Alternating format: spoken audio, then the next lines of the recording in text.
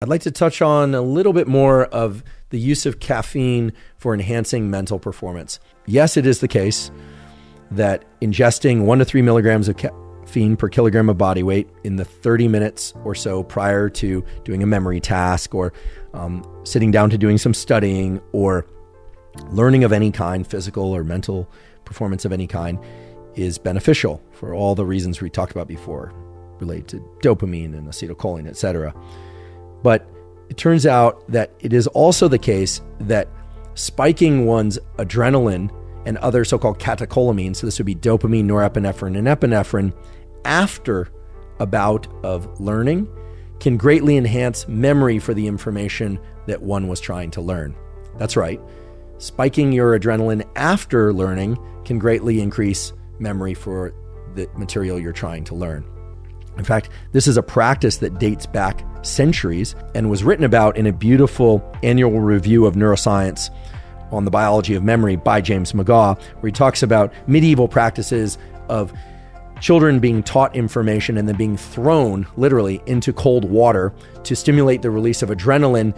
And that increase in adrenaline, while the mechanism wasn't completely understood, it was understood that that sort of shock to the system from the cold water led to better memory and retention of the information that these children had been exposed to. And it turns out the exact same thing is true for adults in the laboratory or kids in the laboratory. And here I'm not suggesting throwing anyone into cold water. If you want to get into cold water, there's a reason we call it deliberate cold exposure on the podcast, is that it should be deliberate and controlled by you, not by somebody else. And if it's controlled by somebody else, that might be military screening or something. But here we're talking about deliberately increasing your levels of adrenaline and other catecholamines, dopamine, norepinephrine, etc. You can do that certainly by deliberate cold exposure with a cold shower or getting in up to your neck in cold water of any kind. But the other way to do that is to spike your adrenaline by ingesting 1 to 3 milligrams per kilogram of caffeine after sitting down to try and learn some material. I confess that more often than not, I use caffeine the same way that most people use it, which is, okay, I'm going to sit down, I'm going to research information for a podcast or assemble some information for a paper or grant, and I want to focus, so I will drink a cup of coffee at the beginning of that and maybe even throughout that, or a cup of yerba mate at the beginning or throughout that, or I'll sip on one or both throughout trying to learn. And that works quite well in terms of maintaining focus and alertness and retention of information.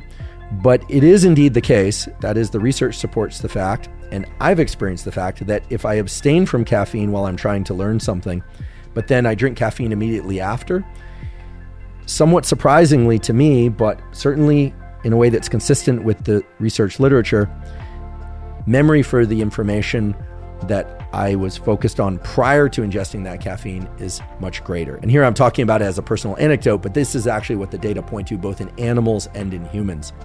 And if you think about it, it makes perfect sense, because the way that the memory systems of the brain are organized is that we go through life experiencing things, we encounter surprises, both good and bad. We go through the motions of things, both typical, mundane, exciting, and novel and not novel. And then every once in a while, something will happen that will spike our catecholamines. Dopamine, typically if it's a positive surprise. Adrenaline, which can be associated with both positive surprise or positive events and negative events or surprises. And without fail, increases in the catecholamines tend to lock in memories for things that preceded the increase in those catecholamines. Again, the catecholamines being dopamine, epinephrine, and norepinephrine. Sometimes all three in combination, sometimes just two of those, sometimes just one of those, depending on the experience. So it makes perfect sense that using caffeine at the end of a learning bout would enhance our memory for the information that we're trying to learn. So if you decide that you want to try and extract this performance-enhancing effect of caffeine, what I recommend would be to try and abstain from caffeine for a day or two prior. But if you can't, to just continue with your normal caffeine intake. But then when you sit down to study or learn something, to not ingest any caffeine as you do that, but then afterward to ingest caffeine. Now, in theory, you could probably further enhance the memory encoding effects of adrenaline and the other catecholamines by drinking caffeine and then taking a cold shower, doing deliberate cold exposure if you really wanted to or had the ability to, or doing some sort of intense form of exercise. And we'll talk in a moment about how caffeine, exercise, and the adrenaline system interact. But as a brief but relevant aside, brief bouts of intense exercise ranging from 10 to 50 minutes or so have been shown to improve memory for information that one was trying to learn prior to the intense exercise. This is work from Dr. Wendy Suzuki's lab at NYU, as well as other laboratories. Some of the work that's being done at Stanford in the mind-body laboratories, and our laboratory points in the direction of these kinds of effects as well.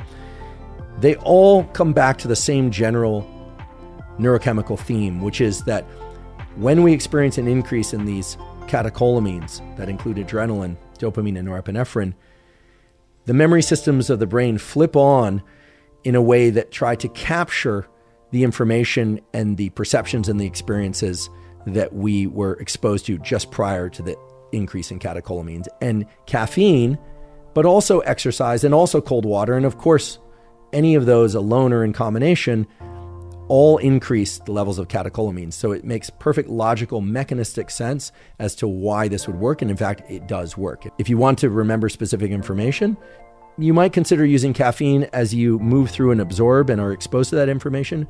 But you might also consider using caffeine after being exposed to that information, because studies in animals and humans show that that is a potent way to increase memory.